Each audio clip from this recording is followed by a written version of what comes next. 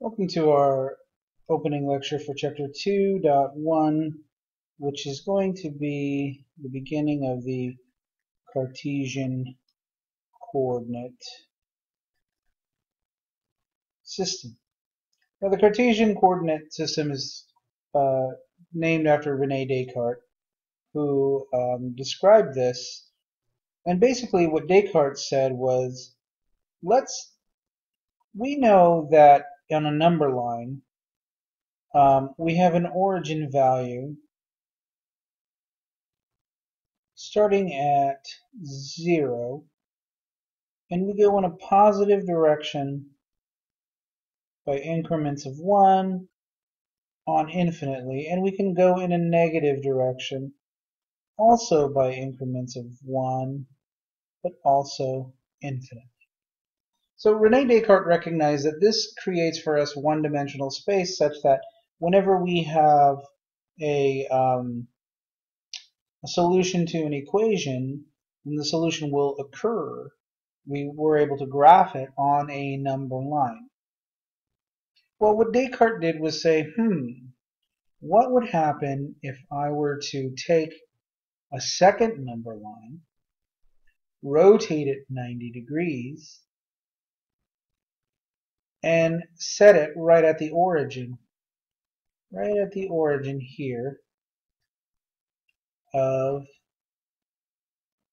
the first number line. And still we can describe going on this number line in a positive direction, and we can also go in a negative direction. That we've created something called a plane.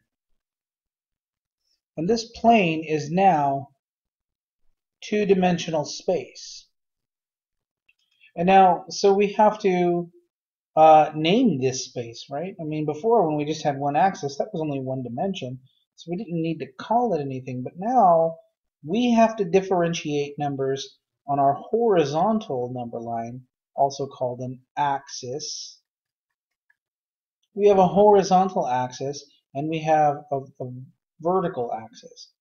So by convention, we now call the horizontal axis x, which will be our independent axis, and the vertical axis we will call the y-axis. So we have x's and we have y's, and we can plot points now, not just on this number line here.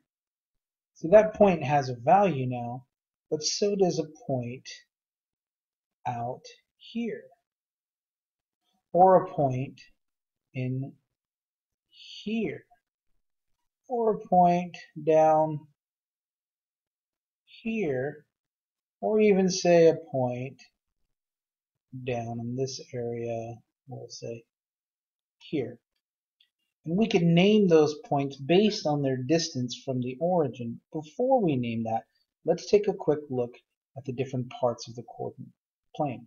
Once I've created my plane, it is automatically divided up into these quadrants. 1, 2, we'll name the quadrant 1, quadrant 2, this here is quadrant 3, and known here is quadrant 4. So, what are some of the features of these quadrants? Well, when we take a look at quadrant 1, notice that all of my x values are positive on that number line, and all of my y values are positive on this number line. So this point here, which is, we always start with the x first, so 1, 2, 3, 4, and 1, 2, 3, 4 up, is 4, 4. My coordinate pair, which is my x value and my y value, it's called a coordinate pair, in the first quadrant is positive and positive. Let's take a look at this green one here. What is this green one? Well, I go 1, 2, 3 negative and 1 up. Up is positive, so this one is at the coordinates -3 and 1, because remember, we name our x coordinate before our y coordinate. And so if you notice, all of the points on this quadrant will be a negative x and a positive y.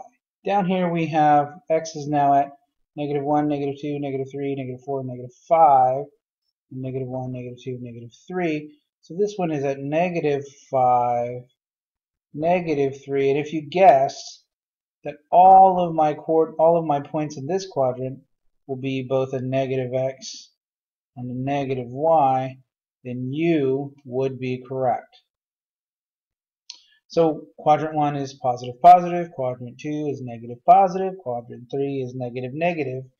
So therefore, by process of elimination, what we haven't had yet is a positive x with a negative y, and for sure if I go in this direction from the origin 1, 2, and then down 1, 2, 3, let's see, 1, 2, and then down, so I'll go from 1, 2, and then down 3, then my point is at 2, negative 3, and you're right, my x is positive and my y is negative.